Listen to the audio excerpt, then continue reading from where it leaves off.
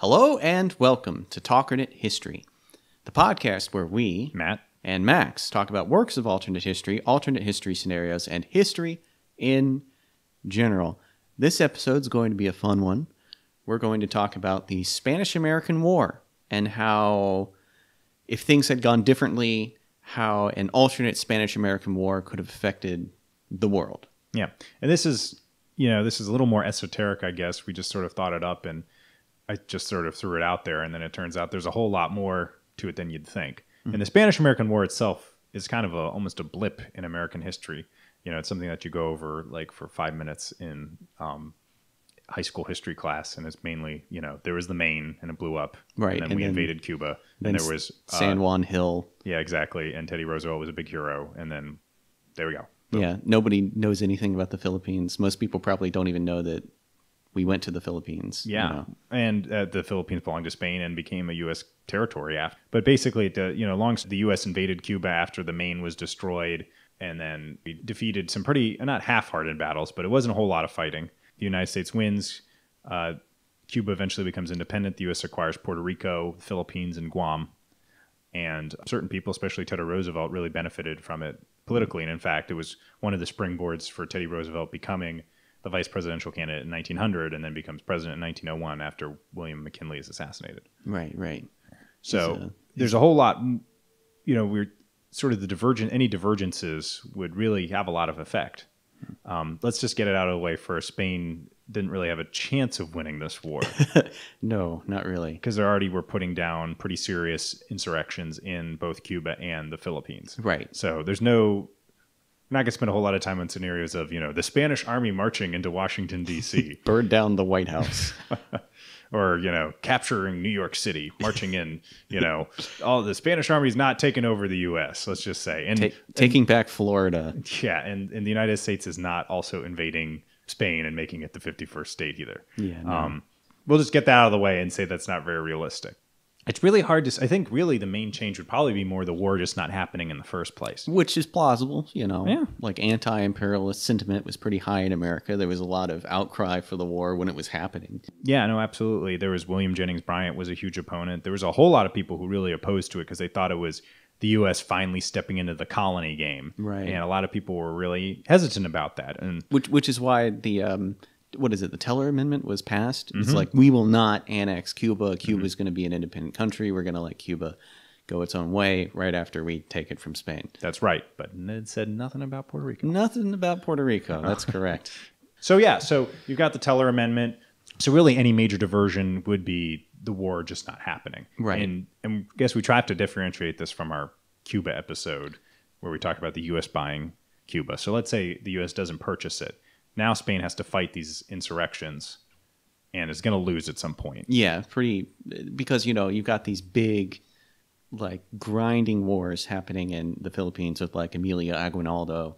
And, Cuba was, like, a terrible, like, fight for the Spanish as well. Mm-hmm. So, I mean, like, it's not looking good for them. Like, no. Maybe they can militarily win for a while, but they just can't keep control of these countries that don't want to be under their thumb anymore. And at a certain point, they're just going to stop. Yeah, they're going to give up. They're going to cut their losses or sell it to somebody or something. Yeah, exactly. So Cuba and the Philippines will probably become independent. At least Cuba will, maybe not the Philippines. But the real interesting thing that comes out of this is looking down the road is that if the Philippines and Guam are still Spanish possessions, like how does this factor into like World War II? It's a huge factor in World War II because, like, part of Japan's aggression towards the United States was because, the United States had a presence in the Pacific. The Philippines is right next to Japan, right next to China as well. Mm-hmm. So, close to Japan. I don't know, right next. Well, it's not right. Okay, sure. But it's in the neighborhood. Yes, yeah. And, it's definitely a threat to Japan, which is like this militaristic, like fascist dictatorship playing the empire game, just like, Nazi Germany and USSR and stuff, trying to snatch up land as much as possible. This zero-sum kind of thing. To them, conflict is inevitable with a neighbor that close to them. Yeah. So we're looking at like a Spanish Japanese War at some point. Oh, yeah. Something that's contemplated by Harry Turtledove. That's right. And he talks about the Hispano-Japanese War at some point, very briefly in one of the Turtledove books and one of the Great War books. But yeah, you could see. So that what does that set up? So if, Spain and Japan fight a war sometime in the 1900s, 1910s, maybe even 1920s, and they gain that. How does that change the face of World War II? Is there still a likely collision between the U.S. and Japan? I don't know. Maybe not. Maybe not. And even if there is, it's on totally different terms because we don't have these forward outposts. Right. So, I mean, Japan's probably going to orient itself with the other Axis powers just because just because of like the way they run their country. It's a dictatorship. It's not a democracy. It's militaristic. But then again, maybe not. I don't know. Maybe they could be a member of the Allies. I don't know. Yeah. No. Anything could happen, I guess. Right. Give it. Well, they were a member of the Allies in World War I. Something people forget. That's they right. Actually fought against. They actually captured a couple German islands. Yeah. Islands and settlements in China. Tsingtao. Oh yeah, that's right. That's right. They did, didn't they? Mm-hmm. They also took the Mariana Islands or something? Mm-hmm. Wasn't it like originally the Bismarck Islands or something? No, well, they did take the Northern Marianas, everything that wasn't Guam, pretty much. Mm-hmm. The Caroline Islands, like Truk and all that, and the Australians captured parts of New Guinea were actually under German control at the beginning of World War I. Mm-hmm. Very interesting. Yeah. Something also completely forgotten. Yeah. So in that case, a different Spanish-American War never happening really changes from that perspective a whole lot of stuff. But then also you have the impact on particular politicians like Teddy Roosevelt. Mm-hmm. And this was a huge, San Juan Hill was a huge thing for his political career. And I don't think he would have been completely forgotten if not for this, because he had, this adventurous spirit and also a lot of resources. But still, you wonder if no San Juan Hill, does he ever become president? Or even if he does, is it later on? Does he have to work his way through the ranks a little bit more instead of, being a national hero helps? Right, yeah, because his old, volunteer regiment or whatever. The Rough Riders. The Rough Riders, The volunteer regiment is the... it's Turtledove, right. It's Turtledove, yeah. Duh. Whoops, we're getting our wires crossed here. What's reality and what's fiction? I can't remember. But yeah, I mean, it's... And that's a big deal, too, because his presidency is very emblematic. He's one of the most popular presidents of all time. Mm-hmm. He's on Mount Rushmore. He brokered the Treaty of the Russo-Japanese War. That's right. That's where he got his Nobel Peace Prize. Treaty of Portsmouth. Yeah. Yeah, so without San Juan Hill, where's TR? Yeah. Is it just a completely different... You wonder. And that's interesting, and it shows you how important... I think this is probably a good theme for the episode, is really how these little things can really matter a whole lot. Not to mention the fact that, Theodore Roosevelt, if he's not president, FDR is probably not going to be president also, because he doesn't have, the name recognition. The name recognition and the coattails to ride on of his relative. Yeah, no, absolutely. But yeah, I think it's a good just sort of overall theme is that, these little events really carry a lot of weight. You'd think the Spanish-American War, for the amount of attention it gets in history books, is way more important because in some ways it's America's really first stepping out on the foreign stage post-Civil War. Yeah. Because if you think about, what do we think about post-Civil War, 1800s United States? We think about cowboys and Indians. We think about westward expansion. We think about Old West. We think about, the shootout at the OK Corral, the consolidation of America moving west. But it's not until 1898, really, that the United States is actually making movements into the international realm, that it took, almost 40 years after the Civil War for the U.S. to get to a point where it finally is starting to settle onto the international stage. And you wonder, without a Spanish-American War, is the U.S. going to get involved in World War I? Stuff like that. Well, the U.S. was involved in putting down the Boxer Rebellion, weren't they? 1900, though. Oh, darn it. You got me. Yeah, I got you. Good point. But I guess maybe that's just the point I'm trying to make, is that without the Spanish-American War to really invigorate the American desire to go abroad, is that going to change? How is that going to resonate down the line? Will isolationism be even stronger? Right. Because there will be no example of the U.S. even really benefiting from any sort of foreign adventure at all. Mm-hmm. I mean, I know a lot of people oppose the Spanish-American War, but no one could really argue that the U.S. got the raw end of the deal in it. When was the annexation of Hawaii? I think it was 1898 as well, actually. Wow. I think it was pretty much simultaneous. So maybe like a Hawaiian independent country as well. It could be. Or, Certainly. There's still a Hawaiian independence movement now, actually. that's right. Mm-hmm. That's right. There's independence movements for everything these days. So. There's a Florida Key Island that wants to be independent. Oh, the Conch Republic. Yeah. I don't know if that's how much of a If how that's a- seriously they take that. Yeah, how much is that is like earnest and how much is just a joke? But back to the point is that this really is a key moment in American history, but it just gets sort of just blown over. There's just not a whole lot of attention to it. But if the situation goes very different, we're looking at a completely different situation for the United States. Yeah. It's just interesting to ponder. Not to mention the fact that like after the United States took the Philippines, they inherited the Civil War from the Spanish. So it's like this. They did. It was a big and very bloody and gruesome conflict afterwards. Like nobody in America knows anything about it, but like something like 100,000 people died in that war just between America and Filipino rebels. Yeah, it was a lot. I mean, it was it took a lot of time. It took years to put down. And then even after the main rebellion was put down, there were still like the Moros in the southern Philippines, even years later. Blackjack Pershing. Yeah, it's just all sorts of stuff going on. So really, it's one of those overlooked events that we're trying to bring some more attention to. Because if something different happens, there is no Maine, the U.S. avoids some sort of conflict with Spain. It really does alter the trajectory of the United States in more ways than people would expect in this little conflict in which there was like 3 total battles.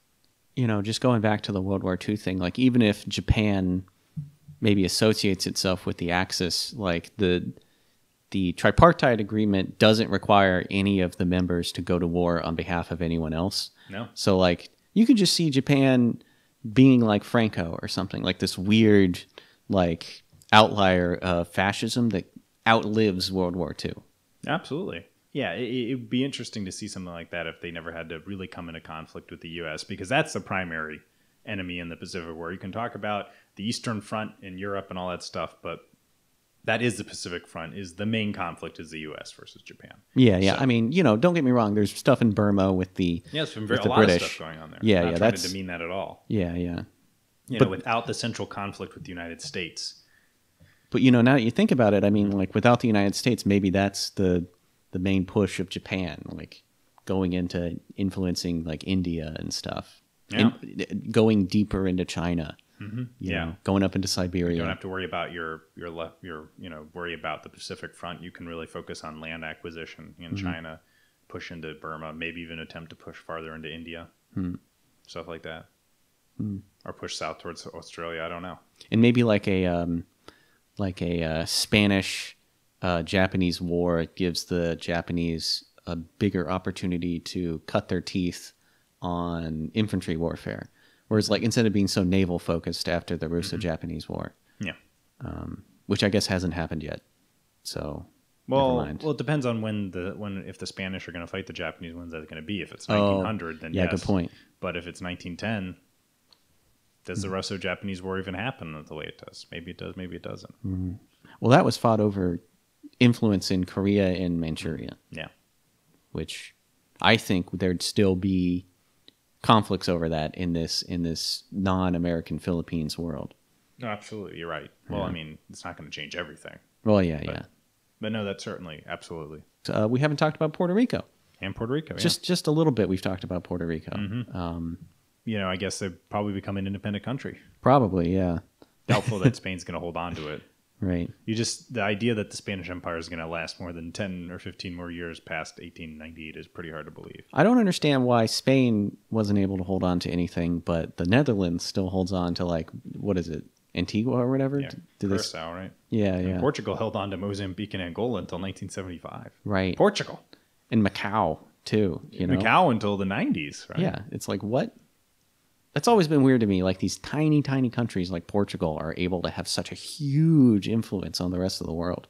Like Portugal that, at its peak only had a couple million people living in it. And it's like, it's this giant kind of world power almost. More people, it's one of the, byproducts of colonialism. Think about, where does English originate?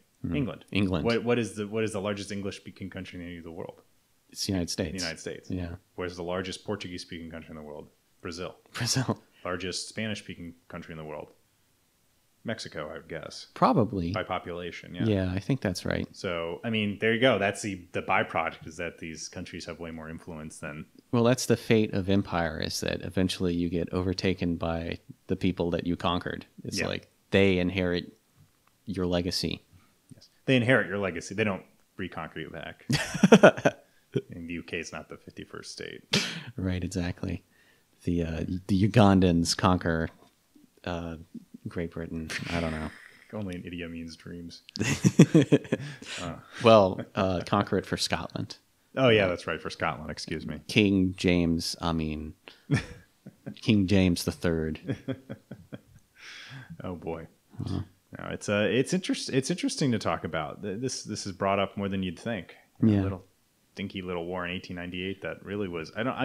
I can't recall off the top of my head the number of actual like casualties from battle in the Spanish-American War, but I really would be surprised if it was more than 1,000. Like I feel like it was one of those wars, and this was pretty common for wars before like World War I, where the casualties from disease far exceeded combat casualties. But I feel like in the Spanish-American War, I read somewhere where it was like 5 or 10 times the number of soldiers who were killed in battle died of disease. So like when you look at the overall number of people who died, it was like very minimal from actual fighting. Especially when you're talking about like the Philippines, and even the Caribbean.